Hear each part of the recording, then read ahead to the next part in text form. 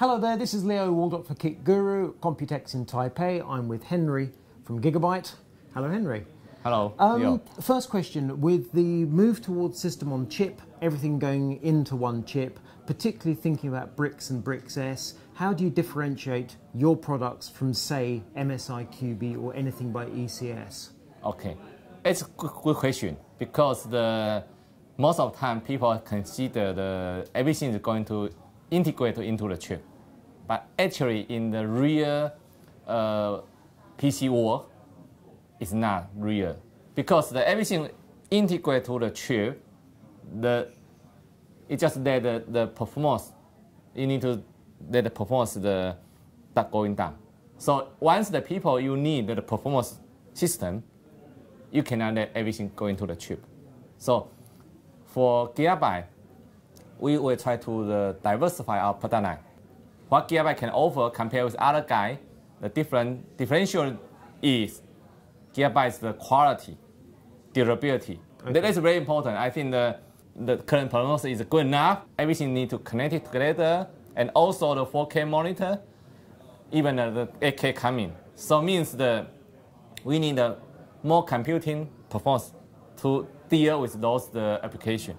But just to make sure I haven't got completely the wrong idea here, with small form factor, Broadwell, Skylake, whatever, we are talking big displays. We're not talking gaming on 4K. No. We are talking output to large device. Right. But even the big display, because the content is the resolution is more high than before. Yeah. So even the small one, they also need to be capable to manage those heavy loading. Okay. So that's why I think very important.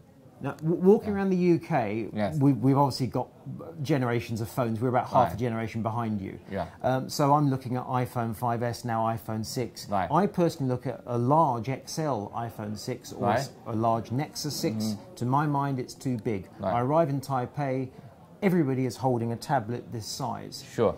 In the UK, I'm looking at those thinking they must be impacting the PC laptop market. Over here, they must be eating the laptop market.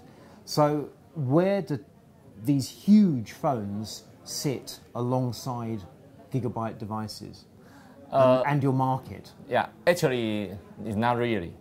I do appreciate the Apple iPhone, they come to the market and that people understand.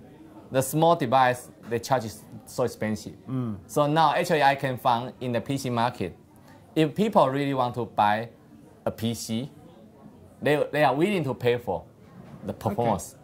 So that is why if you take a look at the worldwide, the Intel CPU data, you can see Intel i5, i7 CPU, the high one, the sell-out volume is yearly, quarterly growing. Right. Yeah. So that's why from my point of view, actually many people, especially the first buy people and young generation, when they have the tablet or they have the smartphone, bigger screen, they will consider that is a PC. Right. Okay. So, but from my point of view, when they need a more powerful application, for example, if you want to the photo and movie editing, you cannot based on the smartphone or tablet. So smartphone for consuming, PC for producing, and gaming. Okay. We've got 4K, we've got DirectX 12, we've got Windows 10. The bottleneck now inside the PC will become the hard drive. Right. Because mechanical hard drive, the speed is not quick enough. But now the lucky is the past year the SSD is coming, but the SATA SSD interface still not good enough. Right. That's why we have some cooperation with the Intel NVMe SSD drive. Sure. That is based on the PCIe bus and mini SATA bus. So means they will be 4 times faster than the SATA SSD. So that's the bottleneck in storage. That's responsiveness. The other aspect of that would be DDR4. Right. But there we're surely talking small percentage. No matter what, one small step or big step can always good for the application. Okay. And then DirectX 12, is this something we're waiting for, this idea that maybe we can mix graphics up? Sure. Because if you consider 2-3 years ago, people talking about good enough. But now, suddenly people talking about still not good enough. Because there's more and more application, more and more the high resolution, the video, camera, and the monitor. Right. And then we have too many things need to deal with. Yeah. AMD APU. In the desktop processor market, AMD really has no presence. In the server market, it has no presence. In the mobile market, it's suffering. It owns the console market, albeit with APU technology. Sure. I'm looking at APUs with a 65 watt or 95 watt TDP, and that says to me a case that's this size, not this size. I don't see APU in bricks. Is that the thing that's keeping AMD from small form factors heat, or is there something I'm missing? I think for the engineer design point of view and all the end user, the user mesh, user experience point of view, I think APU is really good for the game console. But for the PC portion, maybe there's another story. Yeah. And what is the other story? Okay, I think that when the people really need the graphic performance, the add-on card would be the more important. Yeah. Okay, right. So, am I interpreting that APU falls between graphics card at the high end and Intel power saving at the low end? It's not good enough. It's just it's not good enough. In between, in between, it's very difficult to find the right customer. Yeah, especially now the market, people looking for the extreme performance. Right.